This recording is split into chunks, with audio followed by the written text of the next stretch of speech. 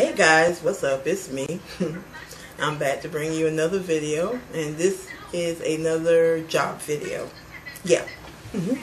I like these videos. I don't get a chance to do too many of them, but I think they're quite interesting. I like to share them with you in case you do know about it or don't. It's always, good to know or to refresh your memory. So this video is titled, Can My Boss Do That?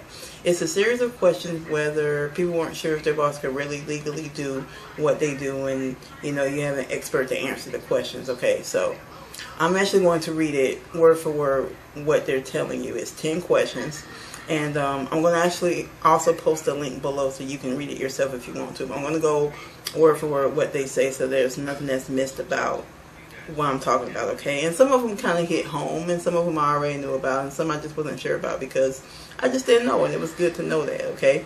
So here we go. Okay, Can My Boss Do That by Allison Green. If you've ever witnessed your boss doing something that seems unfair to you or a coworker, you might have wondered, can they really do that? They don't teach workplace law in school, and they should, y'all. And so collectively, Americans tend to lack understanding about what employers can and can't do where employees are concerned. So here are some questions you might wonder about. Okay, like I said, there's 10. Okay, number 1. My boss told my coworkers what my salary is. Can she or he do that? Answer, yes. No law requires that your salary information be confidential, and your employer is allowed to share it with others if she wishes, he or she. In fact, some companies share everyone's salary as a matter of course, and then they put in parentheses, and some people argue that doing so helps combat pay discrimination. You guys, I didn't know that they could really tell people what you make, but I'm not really surprised by it. I didn't know that it was legal or not. Anybody know that y'all bosses do that? Let me know. That's kind of an interesting one. Okay, number 2. Can my boss tell me that I can't discuss my salary with my coworkers? Answer, no. Despite the fact that many employers have policies that attempt to ban these discussions, the National Labor Relations Act makes it illegal for employers to prohibit employees from discussing wages among themselves. You guys, that's a big one that a lot of companies, especially if you make different money than everybody else, they'll tell you don't discuss it, and they really don't want you to because they don't want people to get upset, get mad, have conflict and stuff. And while I understand that, I didn't know that they really can't tell you that. So the fact that they can't tell you will make very interesting conversation if you do it. Well, the labor law says I can't. That'd be interesting. But any of y'all had any experience with that, let me know. I've had that too. Bosses say don't tell nobody, and sometimes you tell a few people and it gets out or whatever. But I don't know about that one. They say you can't, but I think it makes it easier for you not to tell people because situations like that can happen, conflict, and people get upset and angry, and then they have to try and fix stuff that they shouldn't have to fix. Okay, number 3. My boss said that I can't take the day I requested off work, even though I have enough vacation time stored up to do it.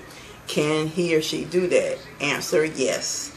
While your vacation time is part of your benefits package, your employer retains the right to approve or deny specific leave requests.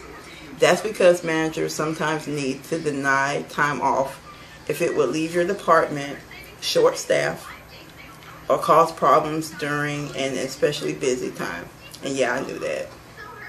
That might not be fair to some people, but I know that they can do that for the reason that they said. Number 4, my manager told me I have to stop teasing a coworker about politics. Does that violate my right to free speech? And the answer they have is the First Amendment prevents the government from restricting your speech, but private employers are still free to regulate employees' speech. One important exception to this is that employers cannot interfere with employees who are discussing wages or working conditions with their coworkers, as in number 2 above. So they're saying the government can do it, but employers can't. Okay. I never knew that one way or the other. That's interesting. Okay, number 5. Can my boss deduct money from my paycheck for doing a bad job? Answer: no. Your employer cannot dock your salary for poor performance. Your employer agreed to pay you a certain salary when you accepted the job, and that wage cannot be changed retroactively as punishment or for any other reason. However, your employer can change your pay going forward after warning you of the change and giving you a chance to decline to do the work at the new wage. Okay, I kind of do that. Number 6, can my boss give me a bad reference when I'm looking for a job? Answer: it's legal for an employer to give a negative reference as long as it's factually accurate. It's true that some companies, in an effort to avoid the headache of nuisance lawsuits, have implemented policies that they will only confirm dates of employment and title. As a result, many people have come to believe that it's actually illegal to give a bad reference. But corporate policies aren't the law and often aren't even followed by the companies that have them. I kind of knew that it wasn't illegal to do that. But they have to be true if they give you a bad reference. So, and that's what they're saying. And sometimes they just give you the dates and the title. So I kind of knew that too. All right, number 7. My boss changed my job description and says that I have to do work that's dramatically different from what I was hired to do. Is that allowed? Answer: your employer can change your job description at any time or direct you to do work other than what you were hired for. The only time this wouldn't be true is if you had a contract that spelled out the work you were signing on for. But most workers in the U.S., don't have contracts and instead are subject to quote-unquote at-will employment. This allows your employer to change the terms of your employment at any time. And that's kind of unfair, but I knew that too. Number 8, can my manager bully me, single me out for poor treatment, yell at me, or otherwise mistreat me?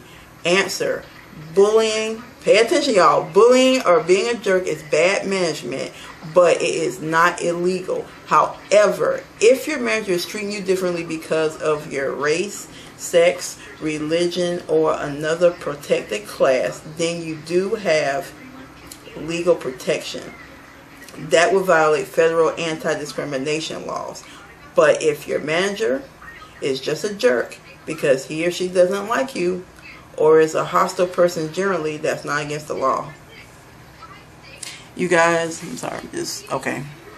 I don't agree with that. I believe that should be illegal. I don't think that now they got all these bullying laws for internet and schools and stuff. So if that's the case, then why can they bully you at your job?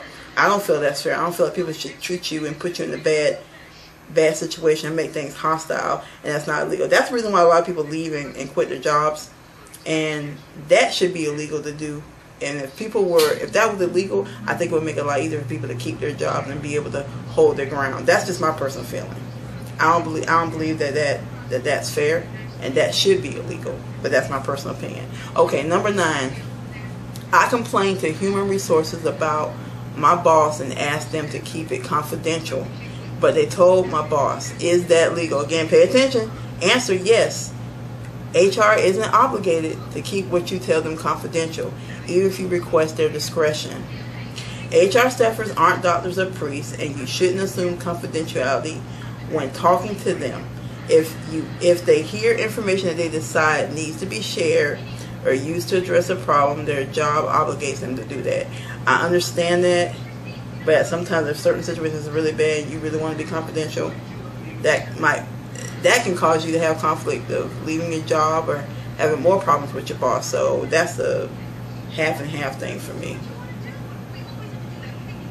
Like I said, some of these are very interesting. Okay, last question. Number 10. I gave 2 weeks notice at work. It's not funny, y'all. I'm sorry, it's just interesting. I gave 2 weeks notice at work, and my boss told me to just leave now.